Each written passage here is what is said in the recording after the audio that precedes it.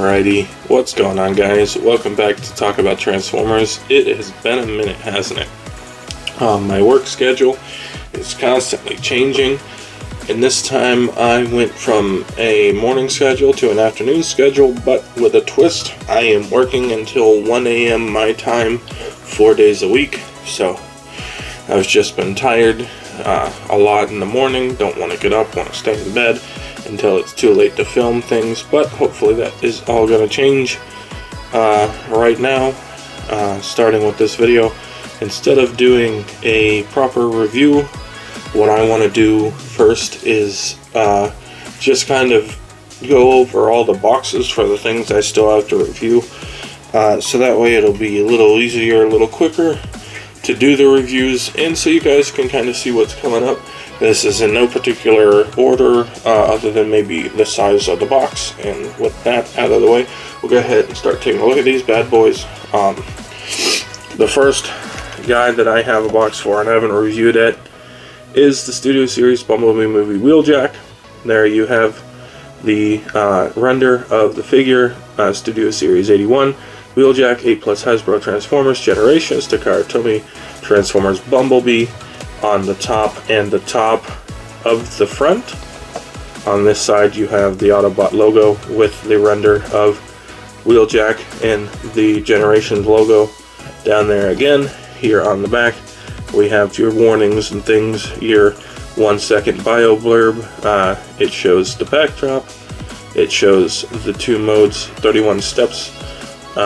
You've got the scene he's from listed here, and big screen inspired as usual. Here on this side you have Studio Series 81 with a close-up on that render with Wheeljack's face, and then deluxe class in multiple languages. So if you understand these, you might not understand me, and that's pretty much it, except the bottom, which has more words and warnings and things. So that's one box done. We're going to hear a lot of that sound today. For the next guy in the Studio Series line that I have to do with a box is Transformers the Movie Perceptor. Much of the same things. You've got your artwork of Perceptor as opposed to a render, kind of like a CGI render. He is number 86. You've got that render again, 86 instead of the Autobot logo there. Just kind of pointing out the differences at this point. Here on the back you have the same stuff, different one. Oh wow, his bow actually kind of looks a little long. And then he's got 3 modes. He's got his robot, his microscope, and then he's got the science blaster up here. So we'll be showing that off. Battle of Autobot City is his background, and he is from Transformers the movie. And then on this side you have this stuff, and on the bottom you have this stuff, and that's it for Perceptor's box. Moving right along, here we have the Buzzworthy Bumblebee toy color pterosaur with a lot of ties in it. It's not his ties, it's also ties for someone else down the list that I'll bring up when we get to it. I didn't get the original show color pterosaur. I didn't feel like ordering it. And then this guy came out, and I was like, oh look, I can get Pterosaur in stores at the price I basically want. And so I did. This is the Evil Predacon Pterosaur from Buzzworthy Bumblebee. You've got a little artwork of his Dino mode there in the toy colors. Transformers up the side. Legacy on the top, because this is a legacy character in the Buzzworthy line, I guess. This is the first time I've got a Buzzworthy figure in a while, so I don't know how long that's been going on. We've got some artwork of some characters here on the side. Almost looks like some Cyberverse, like at least the Optimus does. And then you've got a nice RC. Then on this side you've got Transformers Legacy again, and there's Pterosaur in his robot mode. And there you have him in his modes in product shots. 22 steps, Evil Predacon Pterosaur, Transformers Legacy. You've got words and things down there. And then on the bottom, more words and stuff. So we'll go ahead and call that box done. Next up on the docket, we have our first Velocitron figure. I was originally just going to get one, but I ended up with 2 out of the 3 I wanted, with a 4th as a maybe if I ever decide to crack down on it and get it before it ends up leaving shelves. But I only have 2 for now, this being the first one, and it is clamped down. So there you have the box, you've got the artwork, the speed planet symbol, if I'm not mistaken. Go ahead and correct me in the comments, but I want to say that's what that is. I haven't seen a Cyber Key in a while in person. Transformers, a Diaclone Universe Clampdown, so I guess this is based on one of the original colors for the Lambo mold back in G1. I don't even know if Clampdown is his name, considering what happened to DK Duke Guard, so it might just be a Diaclone color and they actually gave it a name. There you've got the Velocitron Speedy 500 collection up there with his vehicle mode render. And then you've got Legacy, so this is another Legacy subline thing. Speed Planet symbol, again, there's the actual image of the vehicle, at least a render of the toy at the very minimal. You've got artwork of the character there. You have the alt mode and robot mode pictures with 16 steps, Diaclone Universe Clampdown, and then you've got words and things and words. And then on this side, it is some Cybertronian with Clampdown kicking his heel into the symbol with the Speed Planet symbol. And then he's got his light bar and gun turned into an axe, which I actually do with my Red Alert. So that's fun that it's on the box. And then he's got his little missile gun on the shoulder and stuff. So, and then on the bottom, you've got this. So if you're trying to find Cosmos or something like that, like I am, and you're looking on the shelf and you see the bottoms of boxes, look for a blue box with that symbol and it might be what you want. And that's it for his box. Moving up a size class, and with severely damaged packaging, but the figure's alright, trust me. We have Voyager class Override. This box is banged up to all heck. It looks like an Amazon driver delivered it. But there you've got the box, pretty much the same stuff, just bigger and with Override on it. You have her in her robot mode. They've got artwork instead of like a show render, which I think is a missed opportunity to bring back those cool show renders. You've got the artwork of the car here, getting slightly bigger, so I'm going to raise the camera slightly higher. And then you've got the render or photo of the vehicle mode there on the top of the box. On the side there is Override again, and on the back you have her in her robot and vehicle modes, 19-step conversion. It's all bent as hell. Cybertron Universe Override, and then you've got the warnings and things. And then on this side it's just that Cybertronian, and she's not kicking her heel into the logo this time. Then on the bottom, again, blue box, big old symbol. Look for that on shelves if you're trying to find a certain guy. That is it for the Voyagers boxes. Now, coming up, we have leader class boxes. A couple of these you are probably, actually, all of these you should be expecting for one reason or another. But first, we have the box for Slag. So we'll go through that Studio Series box. So we're not going to go too big on it, but there is, excuse me, there is Slag in his Dino mode with Daniel on the top. Transformers the movie, Dinobot Slag, and Daniel Witwicky, Studio Series 86-7 for, there's your 07 there. And then there's Hasbro. I'm hoping I can find Daniel. I'm pretty sure he's just slapped in my parts for weapons bin. Then you got Transformers on the side. You've got that artwork again of Daniel and Slag. And then here on the back you have your words and backdrop picture and really short bio for two figures. You've got Dino mode and Robot mode and Daniel. You've got 32 steps for the conversion. I started reading it before I saw the 3. Mockery of Justice is the scene. Dinobot, Slag, and Daniel Witwicky, and big screen inspired. And then on the side, we just got a closer up of the thing, and this one is leader class in multiple languages. And then on the bottom, barcodes and things and stuff. If you hear barking, that's my corgi. My father-in-law's probably playing with him in the living room.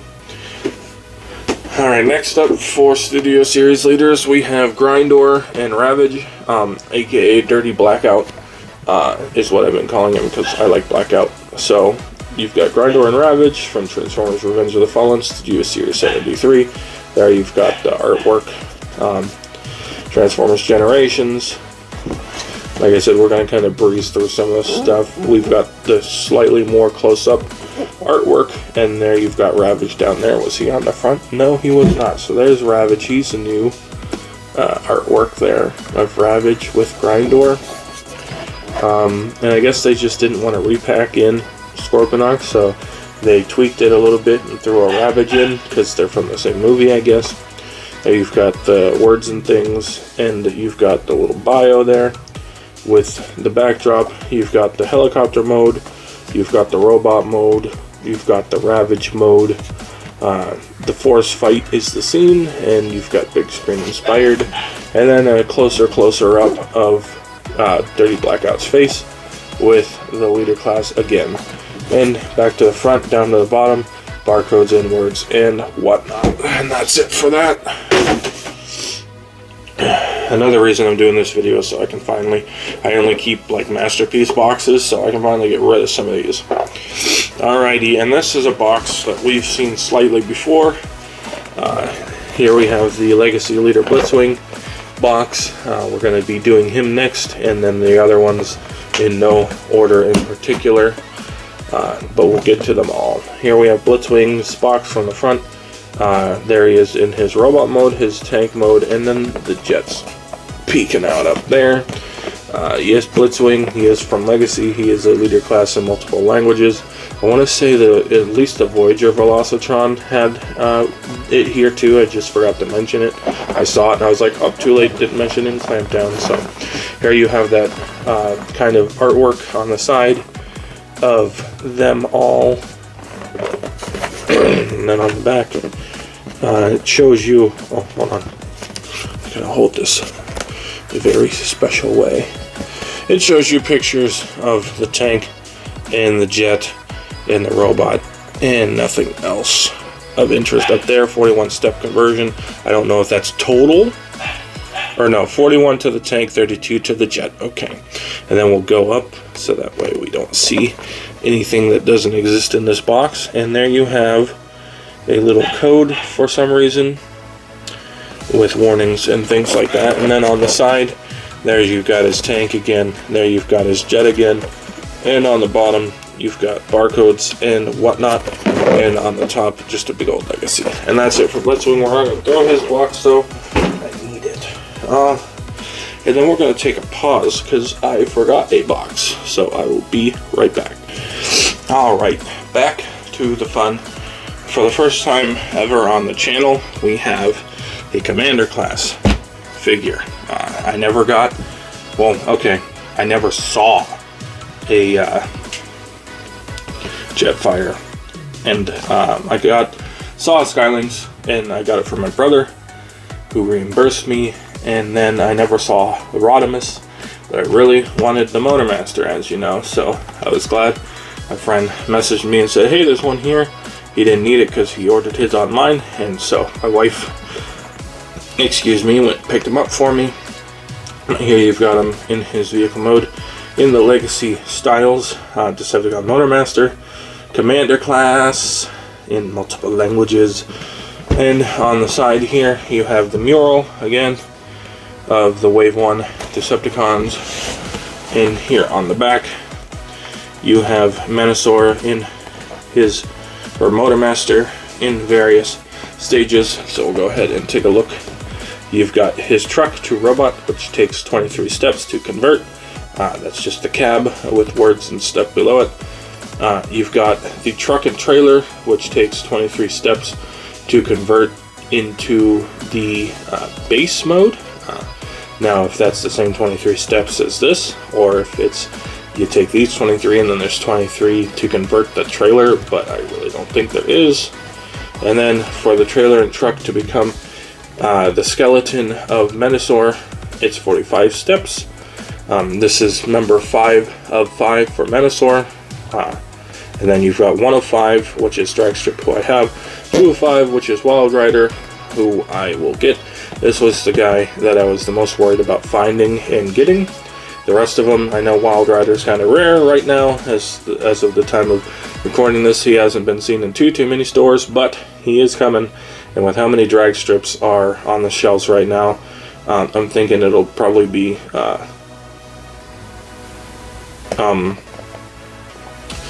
a good chance that we'll get him. I'm sitting here for a moment. I'm getting a phone call in, and I want to make sure it's not gonna skip. Okay, I don't know if that cut out or not. If it didn't, you know what's going on. If it did, I got a phone call, so I was waiting for it to go away. But yeah, Wild Rider should be able to find him pretty easy. Here he is on this side. There's a picture of Menasor in his combined mode with his gun shooting the ground. That poor earth. And then here's the bottom with the barcodes and the words. And here's the top with Menasor's truck, Motormaster's truck, and Legacy. And that's it for this. And Commander class is not Masterpiece, so Commander class gets thrown.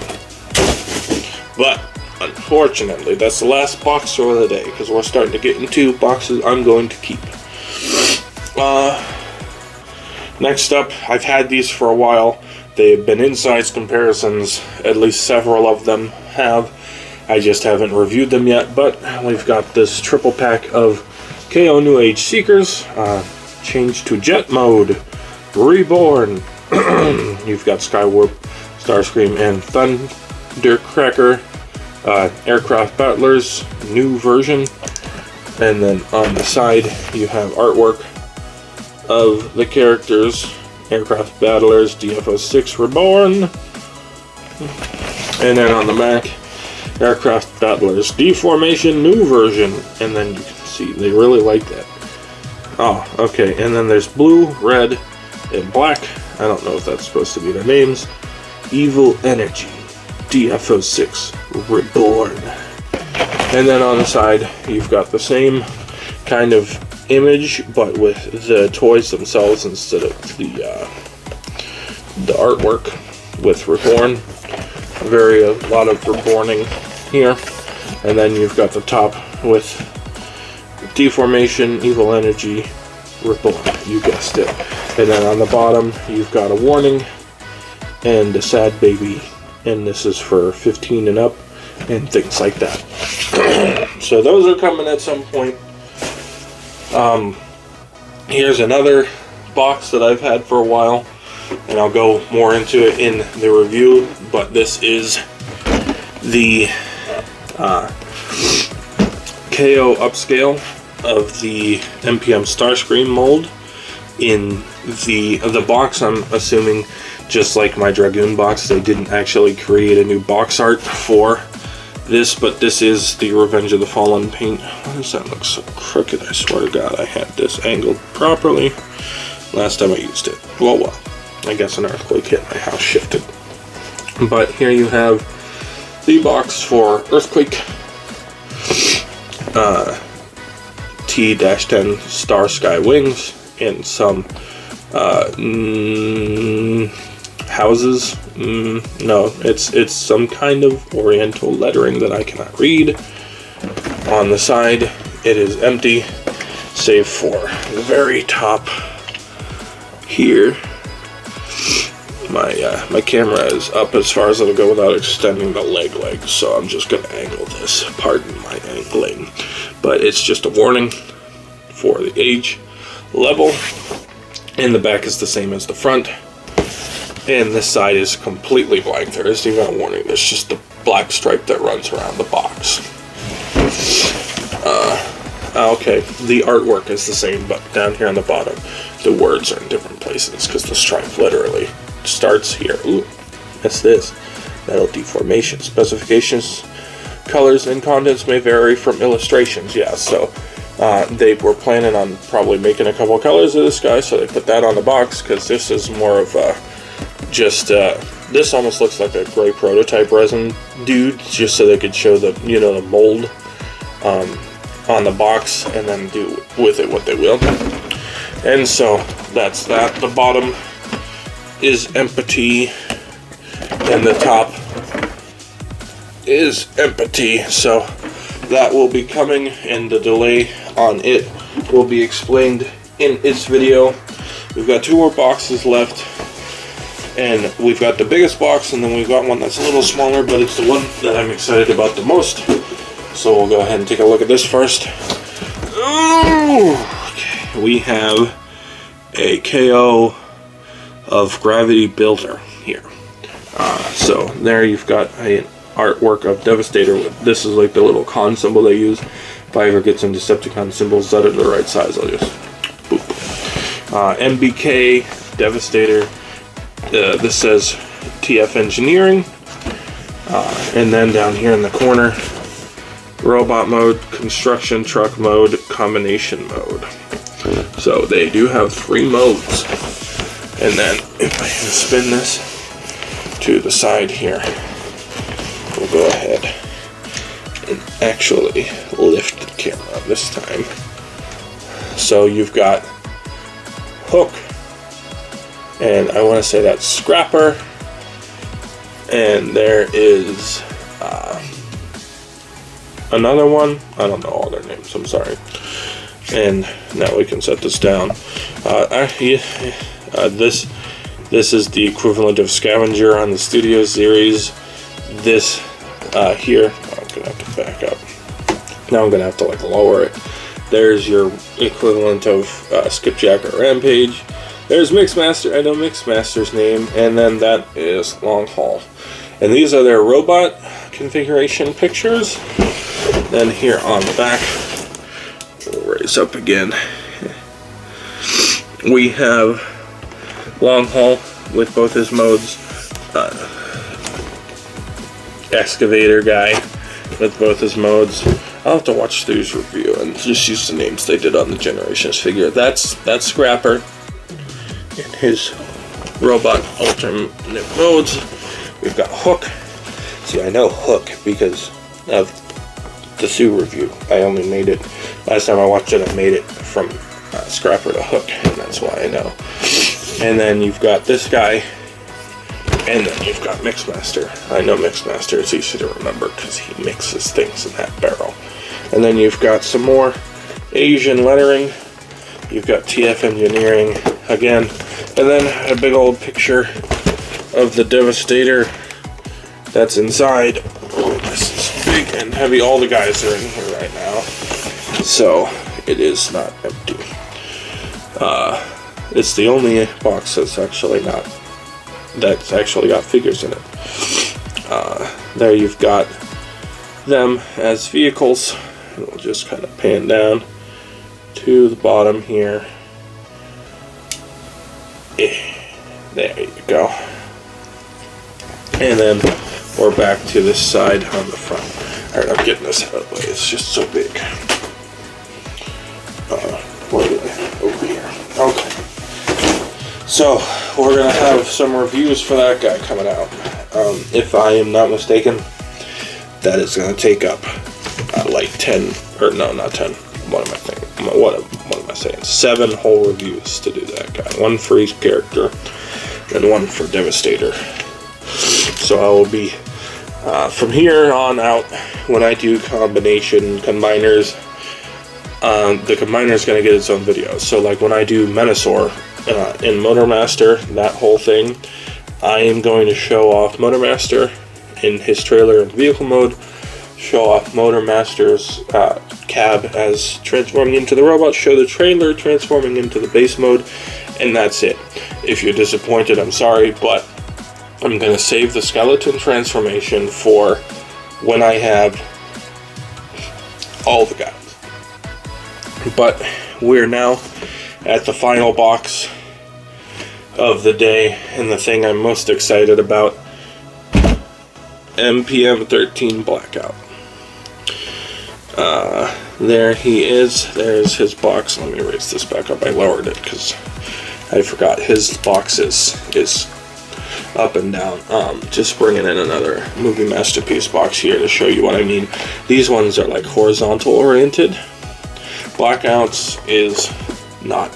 Even like the Bumblebee movie Prime and the Ratchet. They're up and down too. I have them stored sideways, so I forgot. Oh well. Carrying on then to the box. Here we have Blackout's box in my freaking light source. It's layering on that real good.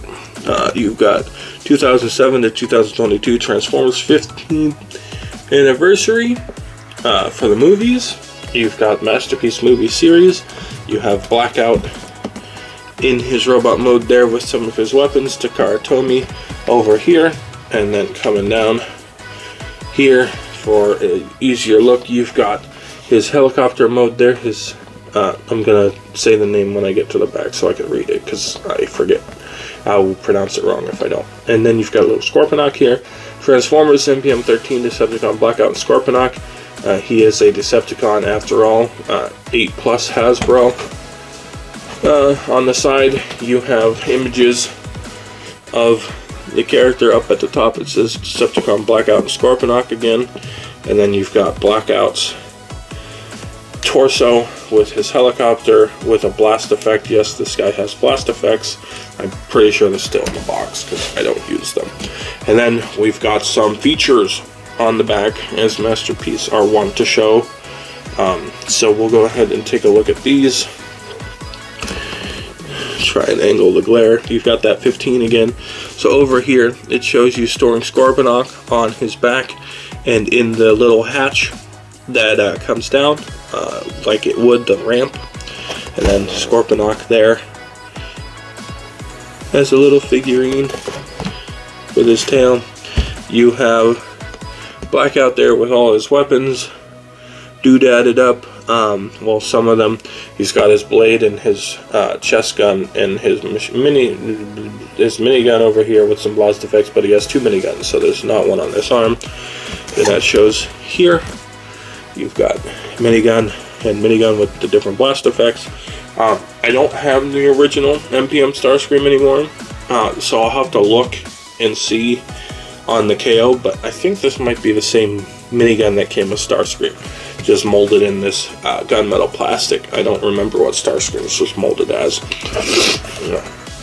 And then you've got Blackout in his helicopter. It is a Sikorsky. See, I always want to say like Skigorsky or something weird like that. Sikorsky. It is a Lockheed Martin company, which the people who make like the Raptors and the SR-71, I want to say it's 71, Blackbird. And then it just shows like his hand there. I guess they wanted to show you that the wrist could swivel because the Studio Series original Blackout couldn't. And then it shows the gun plugged into his arm. And there you've got it. He is a Sikorsky MH-53 Pavlo helicopter. And then on the side of the box, oh good, I can turn it sideways. Here you have the helicopter and Scorponok in more of the same images. Here at the bottom you have the barcode and words and things. In here at the top we have Transformers Masterpiece movie series with a little image of Scorponok there, and again the 15th anniversary. And the reason I'm so excited about him is, if you don't know this already, Blackout is my favorite movie Decepticon. A large portion of that has to do with the Soxon attack scene and his, in general, just how imposing and stuff he was in the first movie. Like, Decepticons, as the movies went on, started looking like chump change. They just got killed left and right. But it took so much to take them down in the first movie. In Blackout, he had been getting shot constantly got hit with some missiles and stuff from F-22s, and then got shot in the waist region by a guy on a crotch rocket. So, you know, he wasn't having a good day. But I love Blackout, so I'm really excited for this. But there are things that this figure does that actually pushed it up into my #1 favorite figure slot, believe it or not. And I'll go into that in the review. But that is it for all of the boxes that I have on hand, so I can throw a bunch of these out. And I hope you guys are looking forward to those reviews. Sorry for the delay, but I'm hoping that if all goes well, it's going to be a busy weekend, Labor Day weekend, but either sometime this weekend, if I make time and I'm not doing game stuff, then I will go ahead and start by filming Blitzwing's review and go from there. I might get all the deluxes out of the way because they'll be faster and easier to do, get me back into the swing of things. I really want to review Blackout, but he might be the last one I do. It is September. I started the channel in October of last year, so I was thinking about for my anniversary doing my favorite figure and a remake of my original first review, which was the Core Class Rat Trap, just like a little double review thing. So I was gonna do Black Apple Optimus, but now that Blackout's here and he's my favorite, maybe I'll put him up there instead since we're so close. Anyway, that's enough of me rambling. I hope you enjoyed all these boxes. I hope you're excited that I managed to make my comeback, and hopefully I can stay back this time and I don't get shifted around for the 11 millionth time since I started working where I do. Just things are happening. I'm not mad about it. It's just it's hard to work with. Oh, and in case any of you are wondering, I do know about the DNA design kit for Menasor, Motor Master, and I'm thinking about picking that up as my first add-on kit. So we might have our first add-on kit review for the channel whenever that comes out. And I'll show you in the review, I'll show you all the stuff it does for whatever modes we've covered. So if it doesn't come out until after we get a because we've got Wild Rider being released, we've got Dead End. Dead End's revealed and reviewed by people who have stolen copies, and then we're just waiting for Breakdown at this point. So if the kit comes out after those, then we'll be able to show the whole kit caboodle. If not, we'll show off in the kit video what it does for the modes I've covered, and then in the Menasor review, we'll show off the rest of it at that point in time. We'll show off Vanilla Menasor if we can, and then we'll show off Kit Menasor, because I don't think any of it's replacement stuff because of the parts forming nature of the combined trailer. I think most of it you can just kind of swap in and out as you transform it. So with that being said, I will go ahead and stop recording this now because it's already made it past a half an hour, and I hope to see you guys in the Blitzwing review. It's good.